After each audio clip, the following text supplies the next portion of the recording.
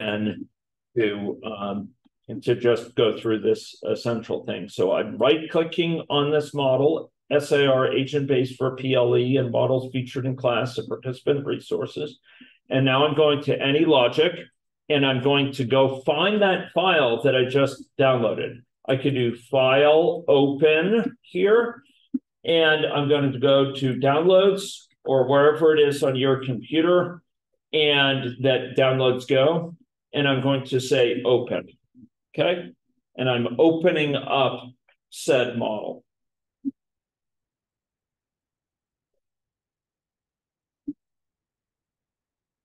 And it's taking a good long time to open it, which is interesting.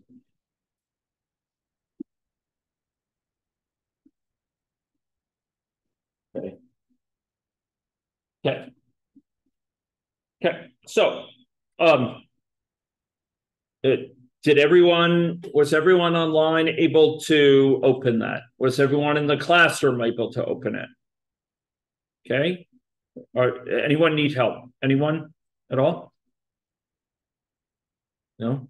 Okay. Okay, does anyone need help online? Please alert the TAs if you need help here. Okay, and TAs, be sure to closely monitor the chat, right? Okay. So let's go look at this model though. So when we opened it, we see a lot of different stuff, and I want to talk about some elements of what we're seeing.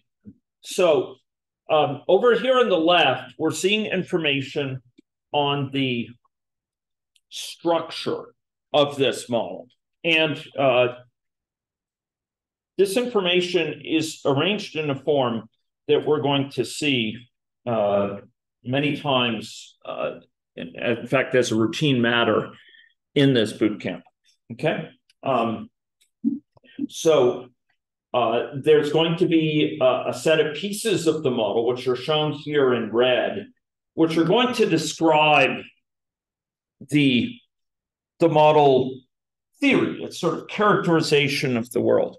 And then beneath it, in these X's, are a set of scenarios or experiments, hence the X, that are going to run this model with different particular assumptions.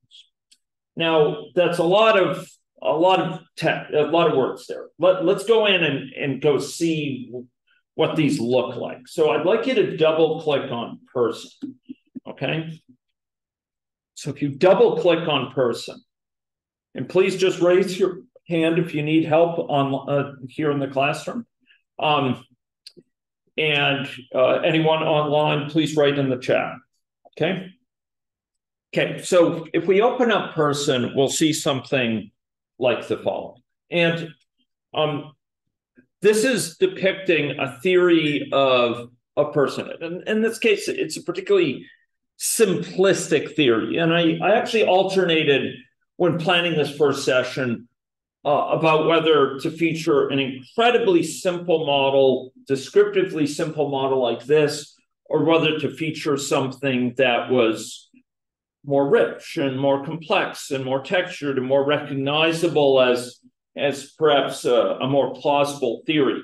But in this case, I stuck with it because I want to make some points with the simplest possible model.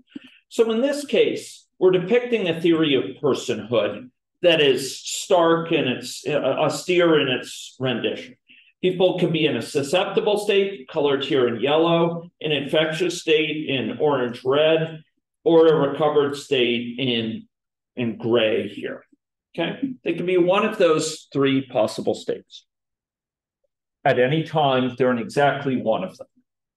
So each person you could think of in the model as evolving over time, and at a given time, they're in exactly one of these states. So they're either susceptible, or they're infectious, or they're recovered. And they move between those states. There's an action that changes that state that moves them from susceptible to infectious, called infection. Or there's an action that moves them from infectious to recovered, called recovery. And there's some way in which they can go and be made the equivalent of recovered, have immunity in some way we'll come back to later. It'll be through receiving a vaccination that can be made as if they are recovered. Now, a person at a given time is in one of these states, and they change over time between these states according to these transitions. So only if they're susceptible can they get infected. That's why this transition goes from susceptible to infectious. Do you see that? Okay. So these people, though, are placed within a broader context. They're going to be placed within the context of an environment with people around them. And I won't show you all the details of it, but they're placed in this case in this square grid. Each person will look like one of these small squares here. And we're going to see over time that small square change in color, reflecting a person's infection status. So if they're susceptible, that small square will be yellow. It'll be red if they're infectious, and gray if they're recovered. But these people are not solitudes. They're placed in this grid. They're placed in the context of other people, north, south, east, west, so to speak of them. And they interact with those people. And the way in which they interact is if they're in this susceptible state, notice I'm again in person here, if they're in the susceptible state, they can, if they're in the infectious state, they can spread the infection. If they are infectious, they can contact a neighbor, in this case, a random neighbor nearby them, and spread the infection or expose that person to infection. Now, that person who they expose might be susceptible, in which case that neighbor could themselves get infected, or that person to whom they expose, could be already recovered, in which case, or infected, in which case it won't matter that they're further exposed to this infection. So they're exposing people to this infection over time. Okay, to this pathogen.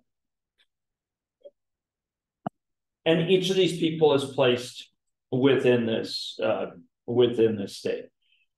Now, above that, we're going to have a plot which shows the number of people who are susceptible or who are infectious and who are recovered over time.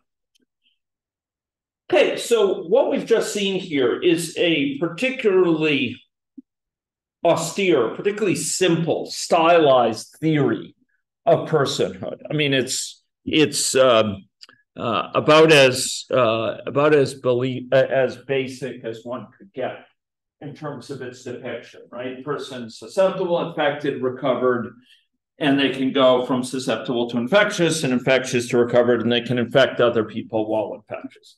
This is very descriptively simple. Very, very stylized, very minimalist in its interpretation. And you might think from a model that simple, surely nothing that interesting could come about. But we're going to see that's actually not quite true.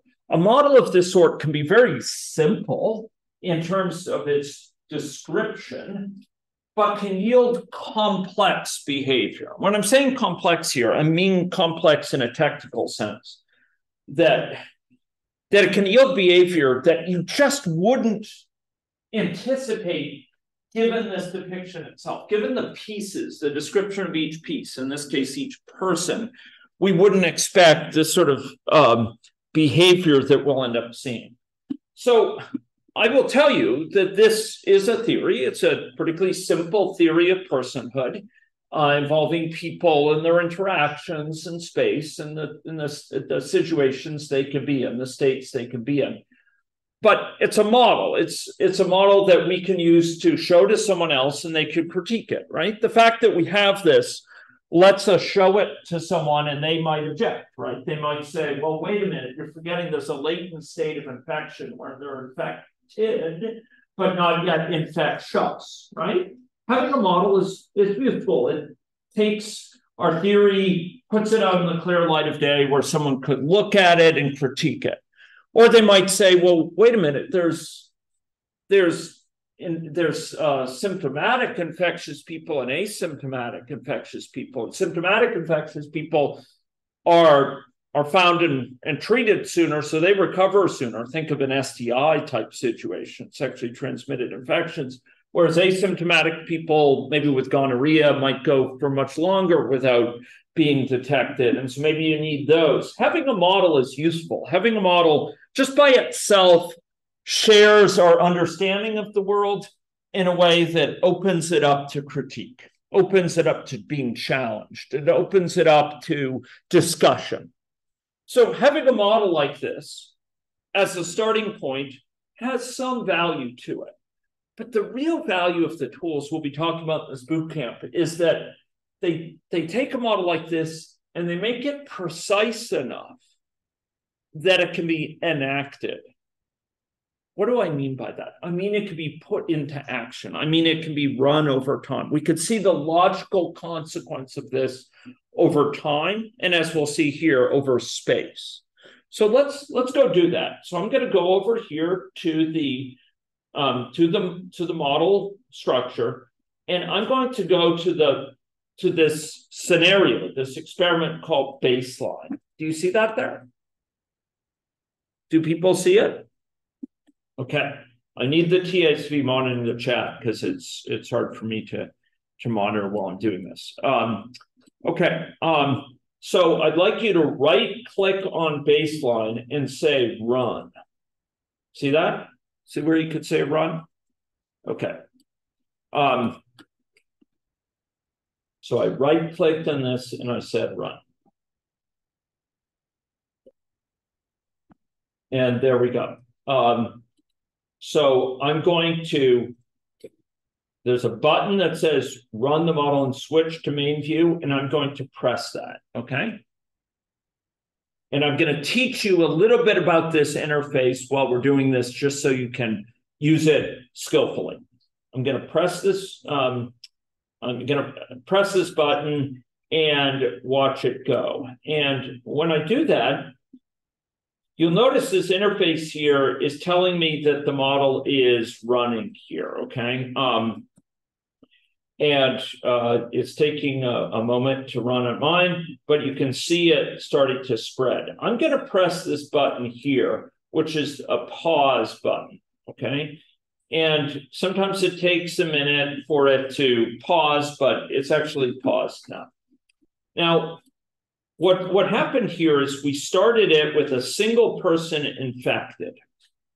And we're going to come back to what's going on here, but I first want to orient you with these buttons down here, okay?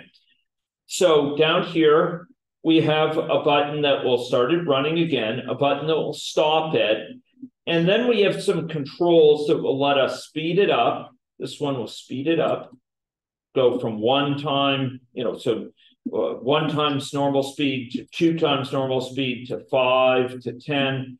I'm going to go set it back to 1 with this button here. And we're also going to have, there's a button that will have it run as quickly as possible.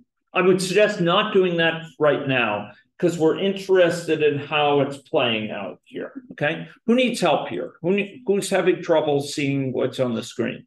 Who would like some help? Anyone want some help here? Anyone online want some help? Okay. So we started it running and it started to spread. It started with a single person here and started to spread. And I'm going to I'm going to press this button and continue watching it. So can anyone say what's going on here? What's happening here? Anyone? Population sizes. Okay, so I'm going to pause this here. So it's a great question. Or it's a great statement. Okay, is the population size increasing? Well, maybe we'll get some insights by looking up. Remember, with this model, you can go and there's actually, if you click and drag down, you can see up at the top of the screen, there's actually some further information. Do you see that? So if you click and drag down, TAs, make sure people are equipped to do this. They can click and drag down. So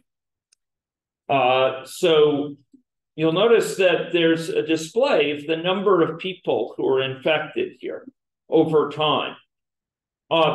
It turns out the total of these is just short of 50,000. Okay,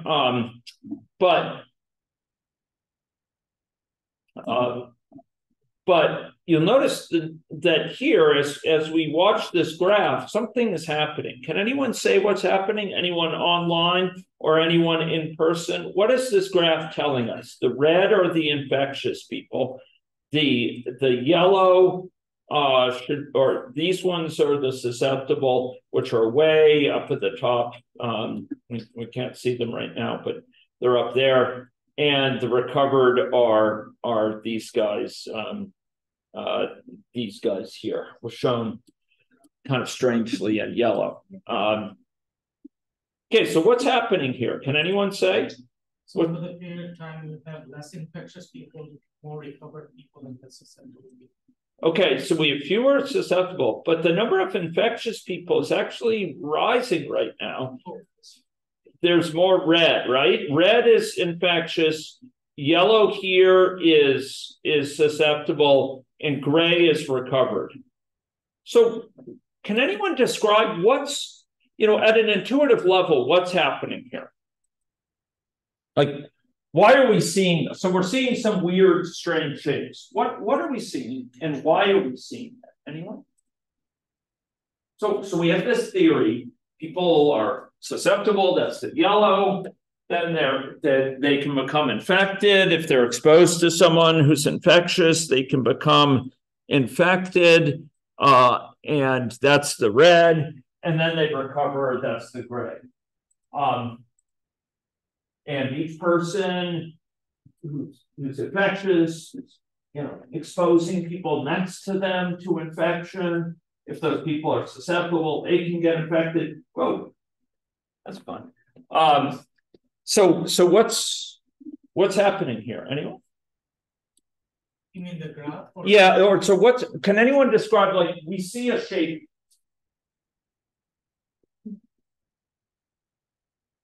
Well, I'll be. Sorry, I was trying to create a breakout room so TAs could go. Okay, yeah. Apparently it's showing on your screen too. Sure.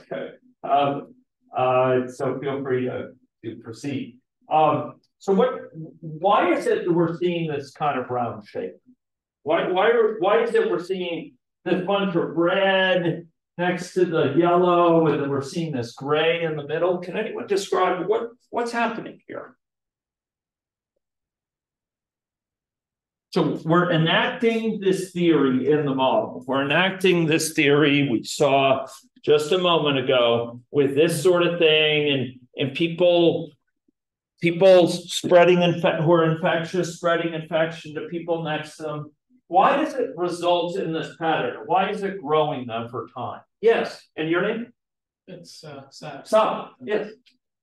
So it grows over time because you have more people who are infectious at one point. Then there's a group of susceptible people who will be infected at that time. But as the time progresses, now you have more people who are recovering and less people who are susceptible. That is true. Yeah, so the proportion that are infectious being confined inside a population which is no longer susceptible. So that's why it's not progressing anymore. Okay. So these folks, it's not progressing in this area, this internal one. There is some movement going on in this outer part, right? It's if we run it here, and you could see it's kind of spreading. Why is it spreading outwards? Can anyone say? Why is this spreading out here at the edge? What's happening? Only the people who are susceptible can become infectious. Yeah, exactly. It's right along. So Wanda, exactly. Just like Sab had mentioned, you have, once someone's recovered, they can't get infected. So not much is happening here, except some of these infectious people are recovering. It's really the big actions taking place in this edge where you have susceptible people next to infectious people, right?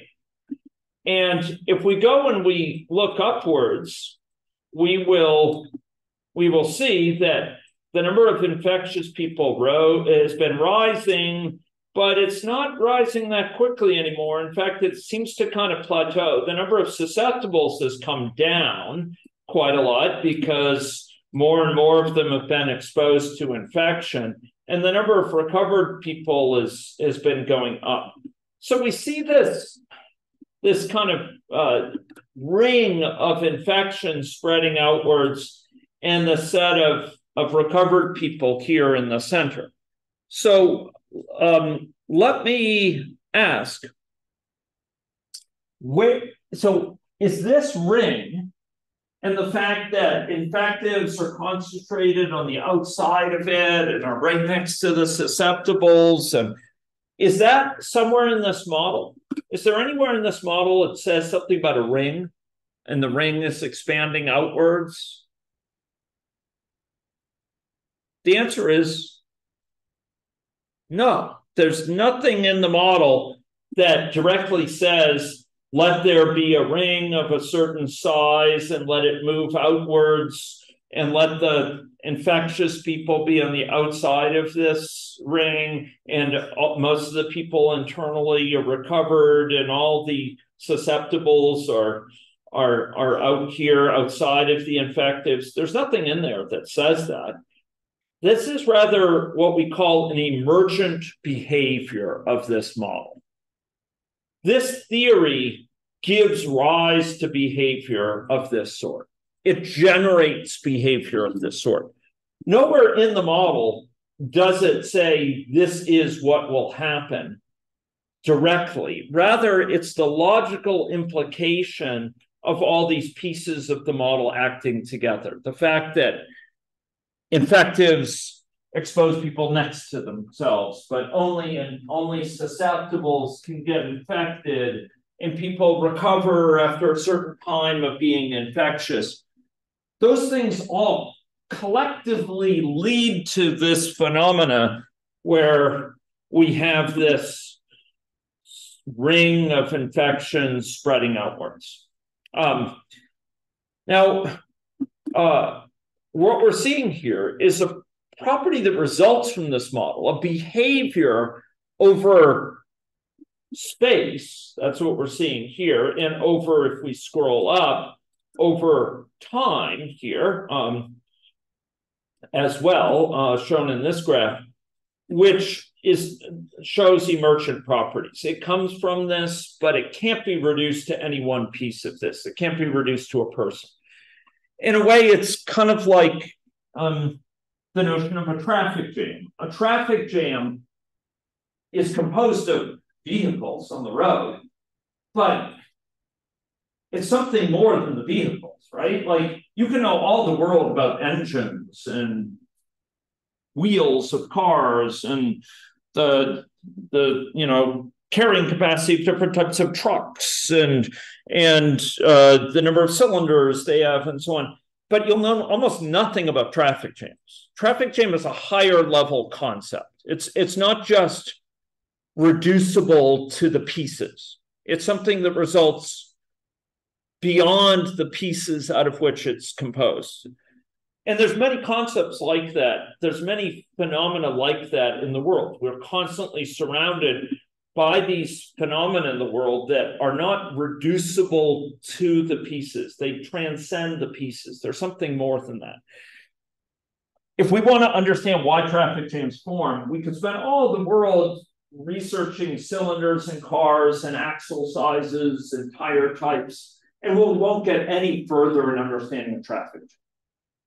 If we want to understand the spread of infection, it's not that we don't derive any benefit from knowing about, the exact timing of people's recovery and the likelihood they'll get infected if exposed. Those things will tell us some, but we need something more than knowing about those pieces to understand the behaviors we observe like this, how infections spread in the population. But let's take this further, if we could. Let's take this further. So I'd like to stop this model. We've seen emergent behavior now. And now I'd like to, ladies and gentlemen, go to one of the more useful things we can do with a model that we can't do in the world. So models are tools for thinking. They're thinking prostheses. They help us think through these sort of implications of our theory over time, over space. They help us take a theory, articulate it, show it to other people, get their critiques, get challenged about it, put it in the clear light of day out of our heads. But then they let us enact that theory in ways that see its logical consequences over time and let us compare that with what we see in the world. But they're more than that. They let us ask, what would happen? What's the logical implication for variance in the theory, for different particular assumptions? So we've just been running what's called the baseline scenario, which is kind of the default scenario, the status quo. Sometimes it's the business as usual. It's the scenario that kind of depicts our best understanding of, say, the current situation. Let's go to a situation where instead of, so in that baseline, I should say, if you go to that baseline scenario, go over to the properties window and let a TI know if you can't see the properties window, ladies and gentlemen. Let them know. When you go down to parameters, you'll notice that there's a set of parameters, a set of particular assumptions behind this model. There are assumptions about average illness duration or contact rate, infection probability, etc. I'd like you to focus on average illness duration. What does it say is the average illness duration for the baseline? Anyone? 10 days. 10 days. Yeah, 10 days. Let's go to slow recovery. Suppose people stay infectious for longer. Let's suppose they stay infectious for longer. How would that affect things here? People stay infectious for longer. What is that going to mean? That means they're going to do what? They're going to stay here in this infectious state for longer, and they're going to infect more people potentially, right? They may, since they're staying infectious longer, they'll have more chance to expose people around them to infection, which could lead them to infect more people, right? Let's suppose we wanted to run a scenario like that, where instead of being infectious for 10 days, they're infectious here for 50 days, 50 days. Let's go run that. I'm going to right click on it and I'm going to say run. We're going to enact the model with that assumption, that alternative assumption. Models are thinking tools. It's not that they're a crystal ball that tells us about the future. No.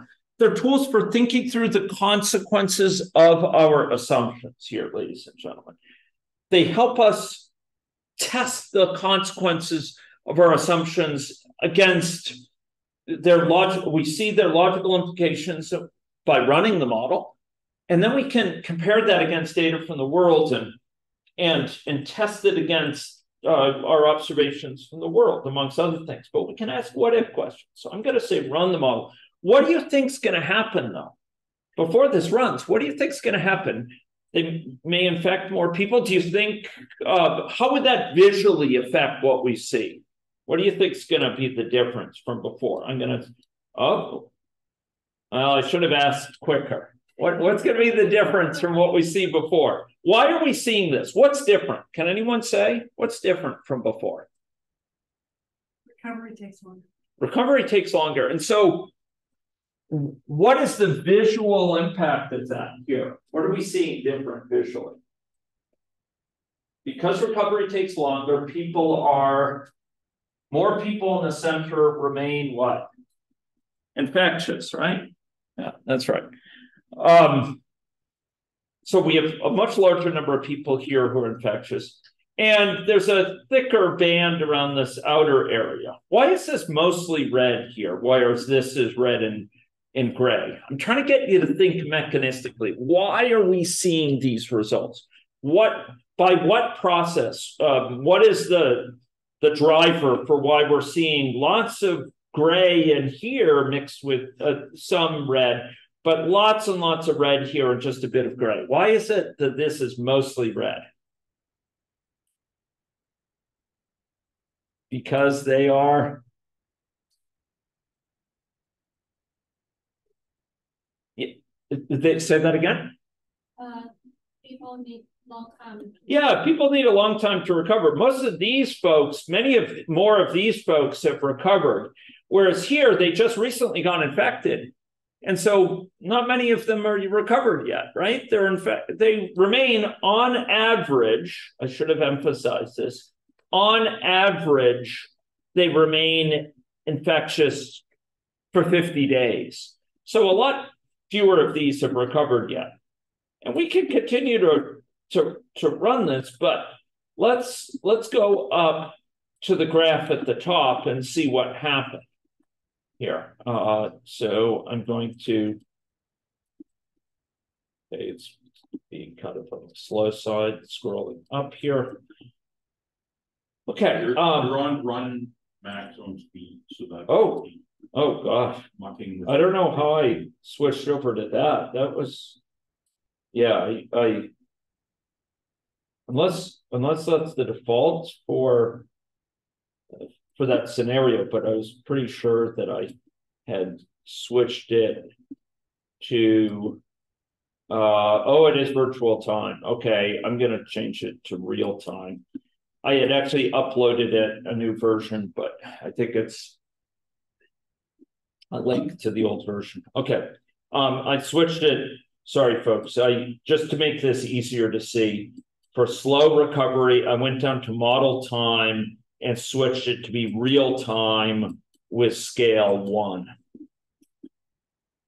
Okay, and I'm doing the same for fast recovery. For fast recovery, I'm going to go down to model time. This may be collapsed initially. Model time and real time with scale 1. Okay, that will just make it easier to observe. Sorry, I was certain that I had uploaded that new version. Okay, so slow recovery, we do see an implication of it. People stay infectious for longer. And we had the idea that maybe they infect. There's also more people around the periphery who remain infectious. But in terms of infecting more people, it was a very good idea that we explored, but it doesn't seem to be immediately obvious in the graph here. It maybe goes up a little bit quicker, yeah. Maybe it's a bit steeper and spreads a little bit more into the population, but in both cases we get essentially all of the population infectious. So this infected about 20,000 people at its peak. Do you see that? The number of infectious went up to about 20,000. Do you see that? For the baseline, let's go rerun that. Baseline, let's go rerun it and see what was the peak number, right? What was the number that it went up to when we recovered after only 10 days? 10 days of infection. Let's go see this. Okay. So I'm going to speed that up a bit. And we'll go up here. And we're enacting this model with different particular assumptions. So we enacted it with 10 days on average until recovery. And Just a minute ago, we did so with 50. With 10, we see it goes up more slowly. People are not getting, the rise of infection isn't nearly as steep, and it only goes up to 5,000, right? Instead of 20,000. So quite a difference in its peak value. Now, in both cases, the number of recovered individuals goes to about all of the population, 50,000. So people are getting infected, just it takes longer with the baseline. With the slow recovery, people are getting infected faster. The total number of people to get infected in both cases is essentially the whole population. But the peak is much steeper for the slow recovery because they can infect more people sooner. People are getting infected sooner. How about fast recovery? Let's suppose we made fast recovery, and if we go look at fast recovery and we look at the parameters, we see average illness duration 2 days. Anyone want to hazard a guess? What would it mean if people could recover in 2 days? What do you think the implications are for the results? How about the total number of people that will get infected, or the cumulative number that ever get infected? How do you think that will change things if people can recover in 2 days on average, not 10? Exposure will be limited, context will be limited. They will recover fast. They'll recover fast. And do you think it will make a big difference in the peak size, the number of people that are infected at the peak? Do you think it'll be similar, or will it be a lot lower than for the baseline? It's kind of hard to think it through, right? It's a little bit hard because people are still connected to the neighbors. Yes, Wade. So online, Zachary says there will be a way smaller peak of infectious persons. Great. So it sounds reasonable. Let's go test it out, right? Computers are very good at doing lots of dumb things quickly. They can very quickly simulate things that in our head, it's hard to really think fully through. They can tell us the logical consequences of our assumption. So I'm running this. And what we're seeing actually does it look the same or different from what we saw before? Anyone? Does that look the same as what we saw before with the baseline? More susceptible people in the center. Yeah, there's a bunch of susceptibles left over here, right? These folks here, why would they be left over? Why aren't they getting infected now? They were exposed to someone who was infected. Yeah, they never got exposed to someone. People are recovering so quickly, they're not exposing all their neighbors, right? This is what Saab was talking about earlier, that if people recover really quickly, they may not expose enough of their neighbors to infect them, and you're going to have a lot of leftovers here. You still see a kind of ring of sorts, but it's kind of real twisty-like, isn't it? Would you agree it's real twisty-like? Okay, hearing no objections, I'm going to speed this up a little bit. What do you think that curve is above for the number of people infectious over time? What do you think that looks like? So here we go. By the way, why aren't these folks in the center getting infected now? Like why aren't they getting all sick right now? Why are these folks still left over and they're not getting sick? Anyone? Just thinking mechanistically, why aren't they getting sick? Because no one around them is infectious, right? Again, I'm trying to exercise here mechanistic thinking about why do we see these results? We're seeing these results for particular reasons. The mechanisms here, for these folks to get infected, the mechanisms require someone to be next to them who's infectious. Otherwise, this susceptible will never get infected. Okay, so let's go and let's look what went on up above. Zachary hit it right on the head and saw it. You know, there'll be a way smaller peak of infectious. And here, is everyone infected at the end? No, they're not. There's actually lots of folks who weren't infectious before, you know, when the fire burnt through, the fire of infection, there was a lot of wood that never burnt fully through, right? And it's left over here. So that's an implication of this alternative assumption. We're running this model with alternative, you know, details about the assumptions. And we see it can actually have rather different consequences. So this looks very different than the baseline, where everyone got infected eventually. And it looks very different from slow recovery, where everyone got infected pretty quick, you know, went way high.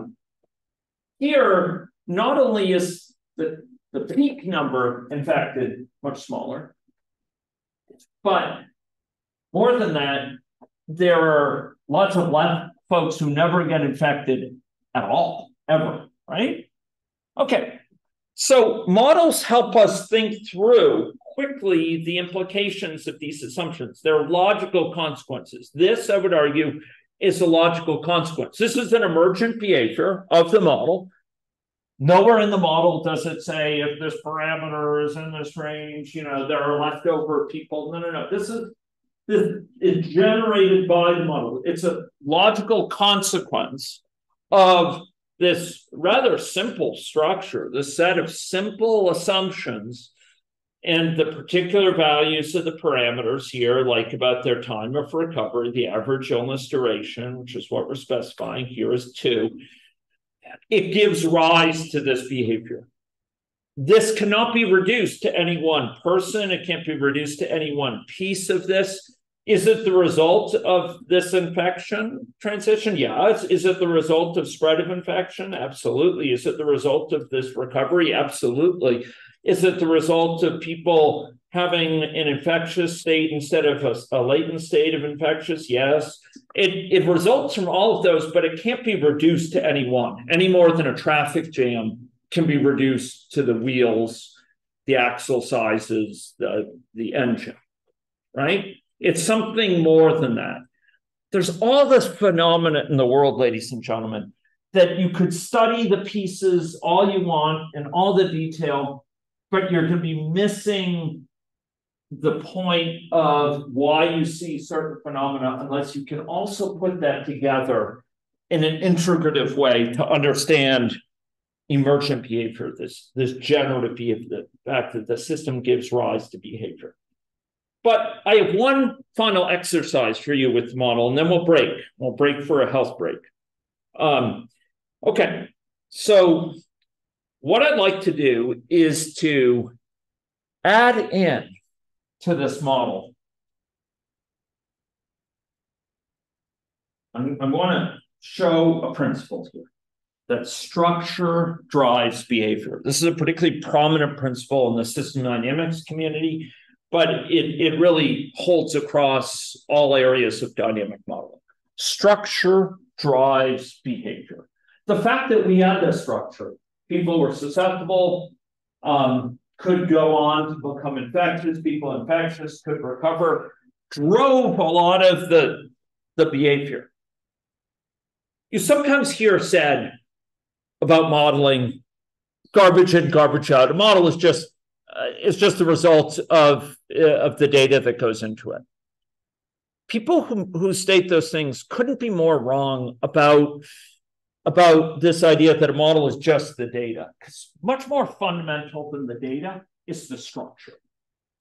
You could have all sorts of different data for a certain structure, and you'll get certain regularities that are invariable because of the structure.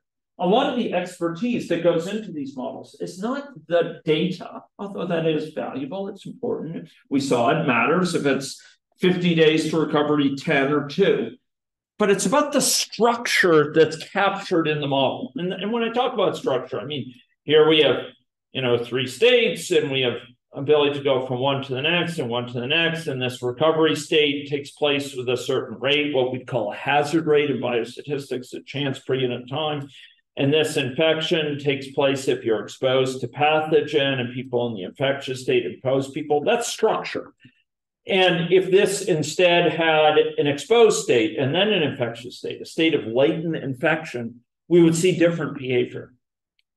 And I'm going to challenge you. Let's suppose, ladies and gentlemen, let us now suppose that we have a waning time, we have waning of immunity.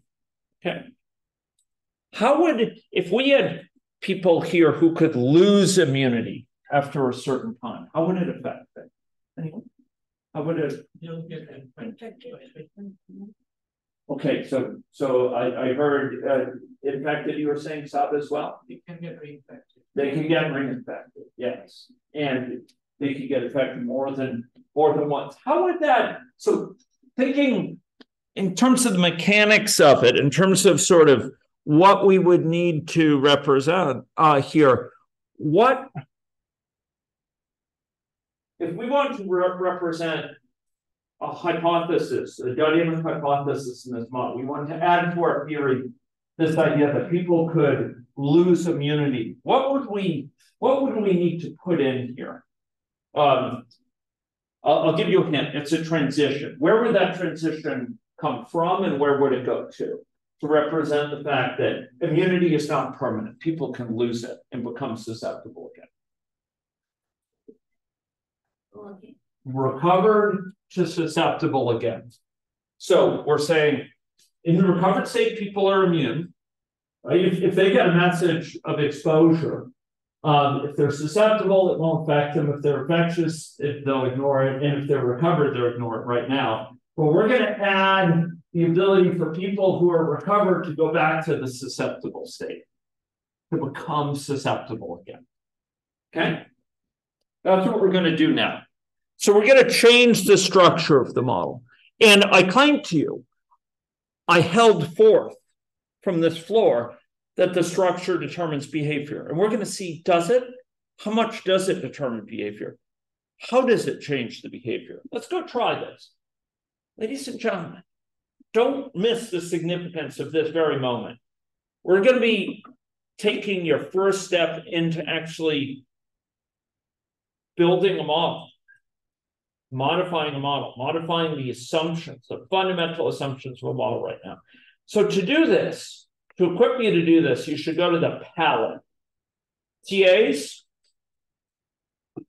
form a phalanx and prepare to deploy.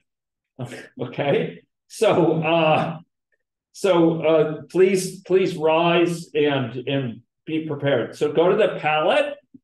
Okay, so if any of you don't see the palette, you should do view palette. Yes, so Zachary also got the arrow from recovered to susceptible. The arrow hit its target, exactly.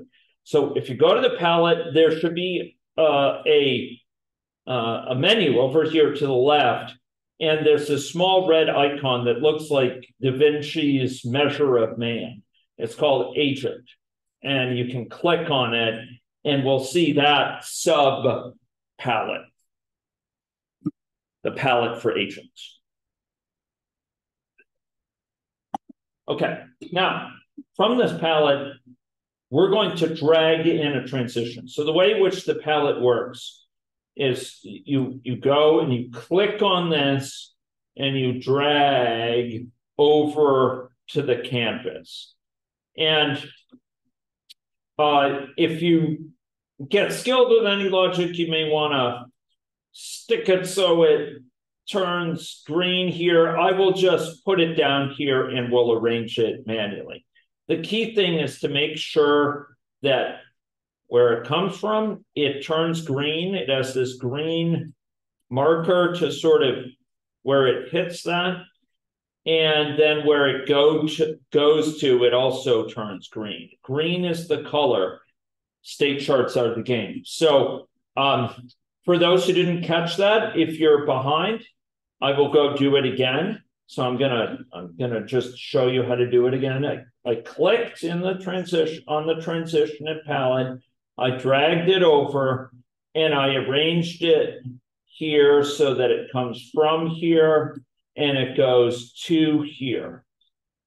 Okay, now you may complain, and rightfully so, that this is aesthetically hideous. And so I will double click here and I will drag out and I will de-hideify it, okay? Or I will seek to. And I will drag out like that. How did I do that? I double clicked and it will add this little handle and I can bend it in a way according to my desire. Also, AnyLogic supports undo, so you can undo it easily if you seek to. The key thing here is that this arrow, this transition, it needs to be docked with green on both sides. That indicates it's being registered as coming as really connecting to this and here. So the idea is that this is a, what should we call this transition? Maybe waning of immunity. So I'm clicking on this transition and its properties are shown over on the right-hand side. So I'm going to say waning of immunity. And I'm going to say show name as befits the dignity of our model. And I'm going to put it there. In general, it's good to give things names because if you want to show this model to someone, remember, one of the most important things, models are learning tools. And one of the most important ways you learn is by showing them to others and getting them to challenge and critique it and comment on it. It can also bring out knowledge from them. And so right here, we're naming this so that others might understand what we meant by it. So I said waning of immunity. By the way, if it's underlined like that, you can kind of move it around. And this is going to be a timeout transition of 90 days, 90 days. So 90 days after getting recovered, they will lose immunity and become susceptible again. Okay? That is now part of our theory of the world as captured by this model. And we can see what are the logical consequences of this theory by running the model. We could say, how does that change the behavior? So I pose to you. Yes, Sab. Great. TAs, the phalanx needs to deploy. Okay, if we need strengthened TA numbers, we're going to need to bring in the elephant troops too. So let's get the TAs going, or else we're going to have real elephant king problems. Okay. Okay. So, ladies and gentlemen, if we have 90 days to recover, 90 days to lose immunity. 90 days, people lose their immunity and become susceptible again. How do you think that would affect the behavior we saw? Let's say for the baseline, where we had 10 days till recovery. For that baseline, you may remember it. It spread. Eventually, everyone got infected, but the peak was kind of low of the numbers. Everyone got infected eventually, and the infection, so number of people infected went up and came down. How do you think losing immunity, if we assume after 90 days people can lose immunity, how do you think that would affect things? Anyone? You mean the graph? Yeah. So let's suppose we were to ask for that graph, how would it change things? Sure. So yeah, I mean, like, it'll come down to a point and then it will reach peak, come down, and it will start going to peak again. Aha. So it could go up again. And it can go up again because people are now becoming susceptible and can get infected. Okay. How about in terms of that Spatial spread. How do you think it will spread differently? Anyone? Will it look different?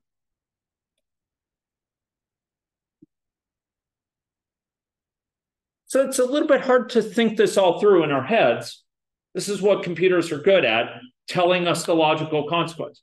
Look, it isn't that this is the model is necessarily the correct depiction of the world. It's models aren't the truth. They speed us towards the truth by helping us think through the consequences of our assumptions more rigorously, more deeply, more quickly, more thoroughly. This model may be not particularly accurate in its depiction of a situation, but it helps us think through how these things interact. That sharpens our thinking. They sometimes help us realize that our cherished misconceptions of the situation just don't hold water. They just don't add up to be consistent with what we see from the world. If we were thinking totally in our heads about this, well, we see it, right? I'm asking you what exactly it's going to look like. It's going to be hard to think. We're not very good at thinking through the logical consequences of things in our heads. Models help us think through the logical consequences of our assumptions. And sometimes we find that things we thought are the case just don't seem to add up. It just doesn't jive with what we see from the world, the logical consequences of our best guess of the situation. So models are not the truth. They speed us towards the truth by allowing us to more quickly find faults in our reasoning, identify where our thinking is off base. So I just added this. Let's go run it for the baseline. So we're going to run it for the baseline scenario. Here we go. Run. Right-click on the baseline scenario and we say run. Okay. And we're going to run the model. Okay. So what are we going to see in terms of its spread? Anyone? It's doing its thing. It's going to be seeding the first person and let's go see what's happening. There it is. It started down here on the lower right, and it's spreading outwards. Do you see any difference right now? Why not? Why don't we see any difference right now? Mechanistic thing. It hasn't been 90 days yet. How could it's only been 18 and 19 days, 20 days. By the way, if you don't see that little panel, you can bring it up with this. 23 days. The first time we'd expect to see any difference is what? How far in? 90 days, right? Because we said at day 90, it's 90 days after they got infected, after they recovered, they can then get infected again. They can become susceptible. So after they recover, and that would they only got to recovery like 10 days on average after they got infected. So really it's around day 100 we'll start to see things. So it's spreading out. This is familiar to us, right? Who's this yellow person down here? Mr. Lucky. Yes, Ms. Lucky. So they avoided getting infected, right? They dodged about 100 arrows lobbed at them by their neighbors, and they somehow managed to stay uninfected. Yes, exactly. Okay, so it's spreading out. 62.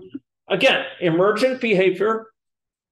In our model, we don't describe there's this ring going outwards. We don't say make it gray in the middle and red out. It's all implied by it. All is the logical consequence of our assumptions interacting. It's emergent behavior implied by the model structure. And to capture that, we run the model. Models capture this emergent behavior. Okay, so we're running it, and I'm speeding it up a little bit. Okay, 85. What are we going to see? Ooh, what's happening there? What do you think's happening? Anyone? Now people are becoming susceptible. Now people are becoming susceptible again. What do you think the result of this is going to be? With people becoming susceptible? They're gonna get reinfected. Okay, so is there going to be another wave, you think? Yes. Aha, the wave has started. Where's that wave started? Why do I say the wave has started? It's starting in here, right? Who are these yellow? Why is all this turning yellow? Because what is happening? People who recovered now again susceptible. Yeah, people who had recovered are now becoming susceptible. And this is the second wave, right? That it had to hit, these new susceptibles had to hit someone who was still what? Infected for it to form another wave, right? Okay, so this is now the second wave of infection. And we see that as a consequence of this assumption, right? Suppose we had said it's not 90 days until they lose immunity. It was 200 days. Do you think there would have been a second wave? There will still be a second. Okay, let's try it, right? Let's try it. It's a great conjecture, and let's give it a chance. So we're doing this. By the way, before we finish this one, do you think there'll be a third wave eventually? Yeah, and so in fact, now we're at time about 200, and so we're kind of should be expecting pretty soon some of these recovered individuals starting once again to become susceptible, right? They're going to here they go in the central area, right? And that may lay the groundwork for this third wave, right? You could see them spreading there, and there you go. And here you can kind of see a number of infectious individuals going through. Kind of, it went up, it went down, and then it went up, and now it's going down again. And we're going to soon see a third wave as more people become infectious. Okay, so let's go try that. So I'm going to change this temporarily. I'm going to teach you a skill. I'm going to learn you a skill here, folks. Okay, so we're going to go to main. We're going to go down main, and we're actually going to scroll over to the left. Okay, you can see there's some things here called average illness duration, contact rate, infection probability. So how did I get here? I went to main and I scrolled to the left. Do you see that? Could be a second wave. Okay, good. Okay. So, ladies and gentlemen, I want to go and I want to drag a parameter in called duration. So what did I do? From this agent palette, I dragged in this thing called parameter. How did I do that? I went and I, just like before, I dragged in this transition. I have main up and I drag in parameter from up here. And I'm going to call this parameter duration. So duration, well, I'll call it immunity duration, just to be similar to the one above. Immunity duration. And immunity duration will be by default 90 days, but we're gonna create a sub scenario, a sub scenario where it will be 200 days. Okay. So what did I do? I went to the palette. I went to the agent palette and I dragged in a parameter called immunity duration. It's set to 90 days. Okay, to 90. Okay, where does this have to be used to be enacted? Anyone? Where is that used here?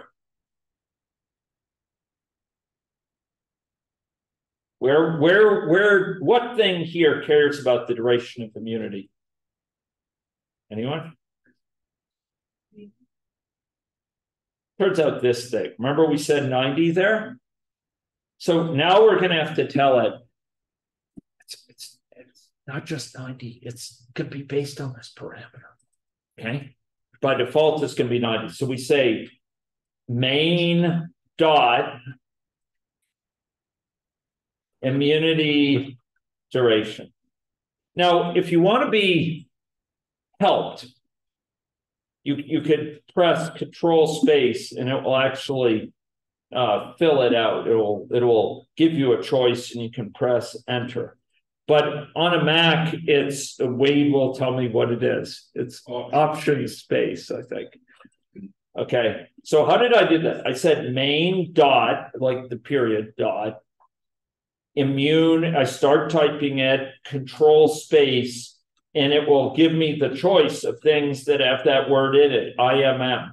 And I choose immunity duration. Enter. Boom. There it becomes. There it goes. Okay, immunity duration.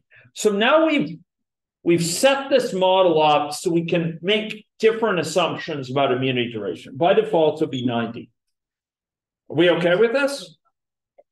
Okay. Okay. Who needs help? TAs, who needs more help? Help, fires are burning. Help online. Does anyone need help?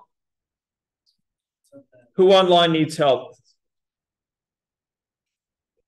Yeah, 19. Yeah, 99.0. Yeah, for the value. Okay. So we're gonna create the sob scenario with 200-day immunity duration. Let's do that. Ready? I'm gonna create a experiment with 200 days. So this is going to be immunity duration 200 days. So how am I going to do this? I'm going to right-click on baseline. The easiest way to do it is to copy this baseline scenario. I'm going to right-click on it, and I'm going to say copy.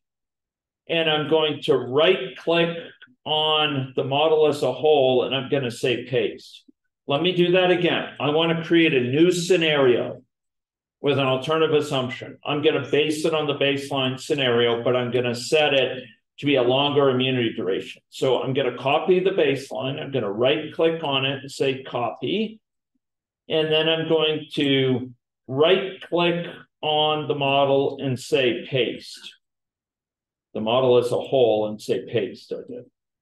So I'm going to call this immunity duration 100. Okay. Oh, sorry, 200. 200. Okay. 200. And for this one, I need to make the immunity duration what value? 200.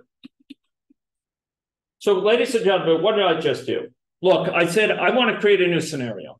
And the scenario is going to be the baseline scenario and all its assumptions, but I want to make an alternative immunity duration.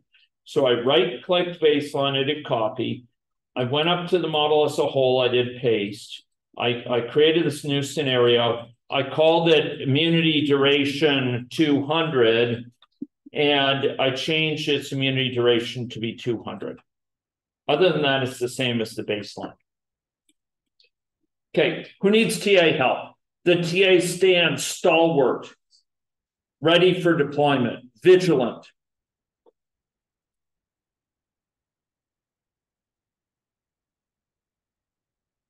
Okay. Do we need them to bring their elephants? Okay. Okay. So, ladies and gentlemen, we're going to run immunity duration 200. Okay. There we go.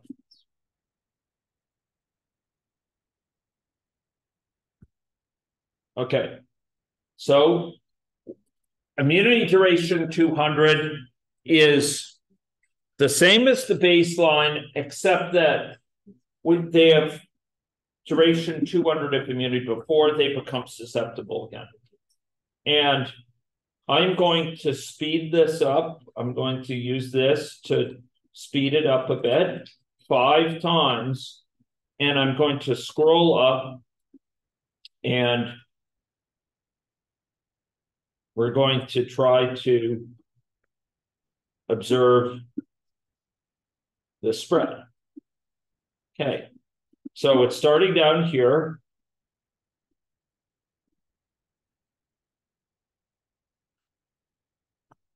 The earliest we expect to see any difference now is what date? What date is it?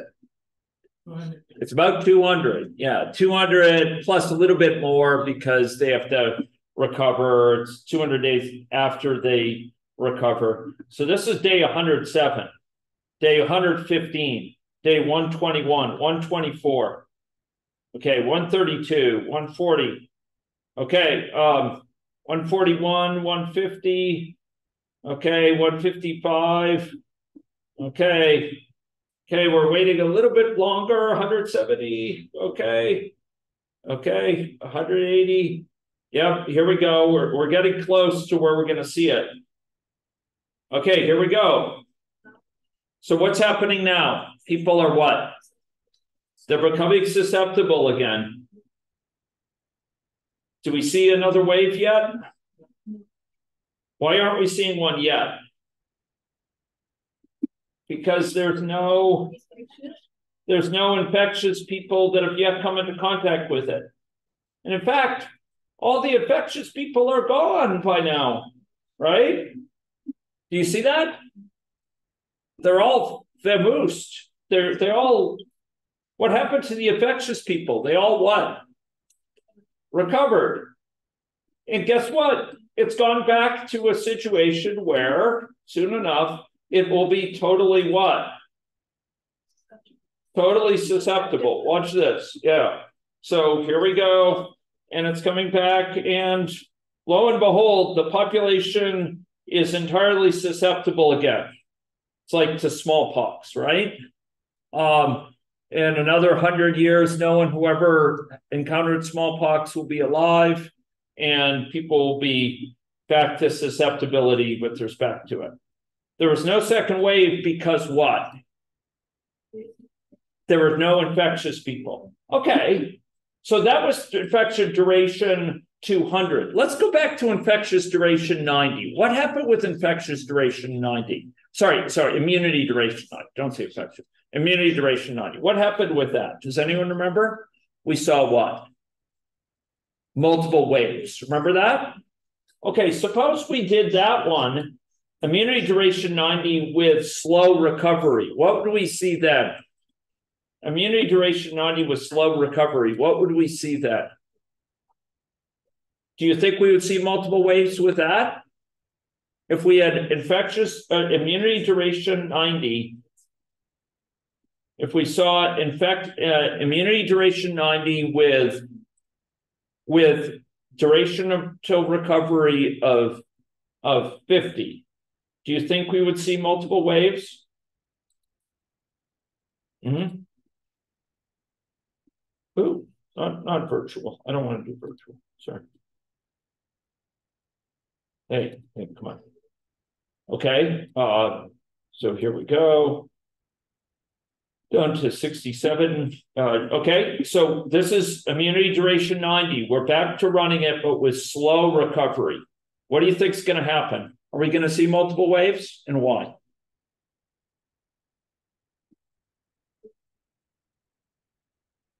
What's going on? Yeah, so is there a second wave taking place? Yeah, the first wave didn't really die down first. The first wave stuck around. Why did it stick around for so long? Because people are infectious for longer. They're infectious for 50 days. So it was still around. And now you get this mixing of susceptible and recovered people in sort of this wholesale way. And the infection doesn't really go through pronounced waves. Do you see that? It kind of, oscillates a bit, but really you have this mixing of susceptible and infectious people just on an ongoing basis, right? There's not really distinct waves because the first wave hadn't really ended. Okay, finally, how do people recover? Recover in 2 days, but stay immune for 90 days. What do you think is going to happen then? Is there going to be multiple waves? What will it look like? Anyone? They'll recover quickly. And so what will happen? What's the implication for the waves? So they'll be susceptible faster. Okay. So we're going to have people get to the recovered state sooner, and then those recovered individuals will lose immunity later. Will there be people around to contact them who are infected? If they become those people who are recovered now, they'll eventually so after 90 days, they'll become susceptible again. Do you think there'll be people around to contact them who are infected still? Yeah, could be. There's Because there could be still more people infected. It's not that long like the last time. And 200 days is pretty long, but it's 90, but you're reducing the period of recovery. So while previously it was 10 days plus 90, now it's down to 92. Yeah, you could see this it's kind of chasing it. This is the new wave, and it seems like actually it is enough to kind of keep it going in this sort of way that you might think people recover so quickly, there's no way they'd still be around, but there's enough patches of infection in different areas that still stay burning that by the time people start losing immunity, there's some infective still around, and you actually do get it sort of sticking around at a kind of low level and oscillating a bit. You could see the number of susceptibles going sort of up and down here as these kind of waves take place.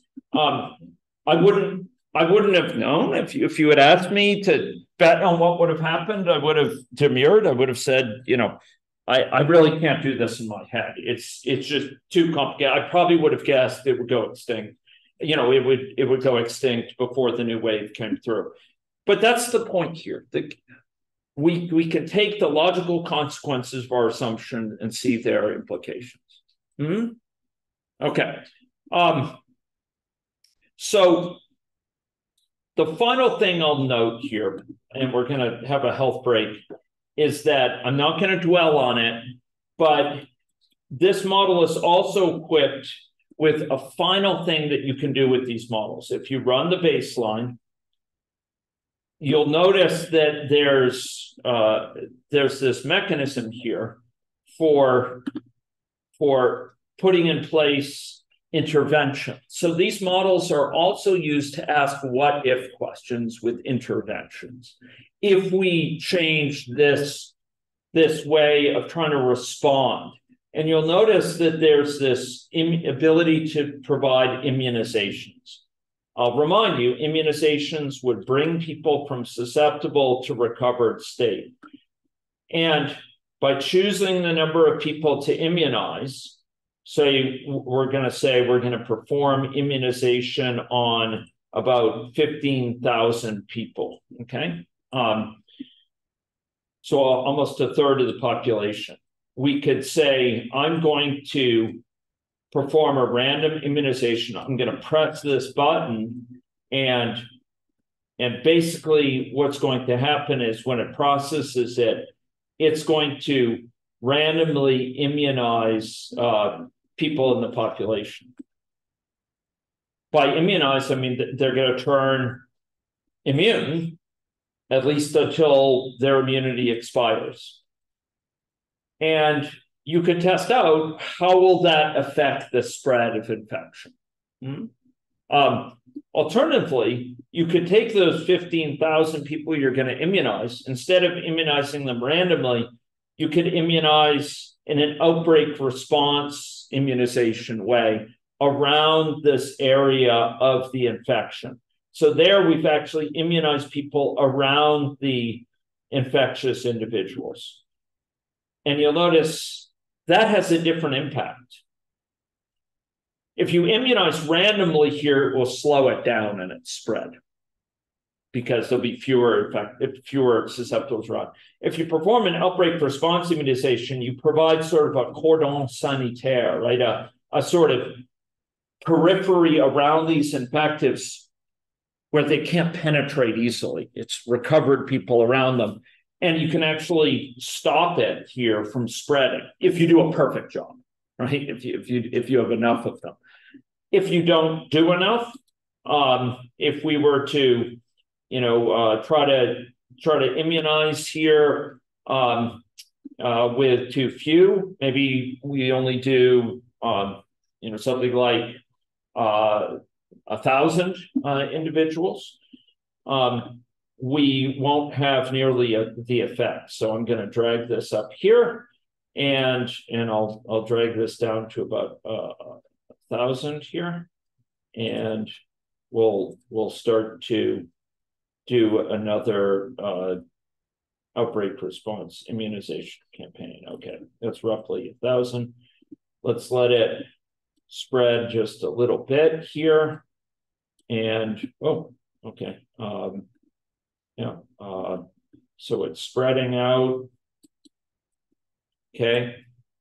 And I'm going to provide this outbreak response immunization campaign by pressing that button, and that will undertake this immunization. Boom. So I press that, and when it processes it here, it's doing a lot of work, but when it processes it, it will put a little periphery around 1,000, about 1,000 of these folks. But I didn't do enough. Okay. Actually, it did do enough. So 1,000 were enough, and now folks are recovering. And oh no. Okay, there's another wave, right? And I could try to immunize around those as well, and so it goes on. So these models can be used for interventions, not just observation about what if, about assumptions, how long is it until people recover? How long is it until they lose immunity? But also we can simulate things like immunization or contact tracing or effects associated with faster treatment or more effective treatment or hygienic matters like mask use, etc. We'll get to that in the class, but that's one of the big uses of these models, to ask what-if questions. And these buttons hint at just how one does this. So what have we seen? We're going to break now, but what have we seen big picture here?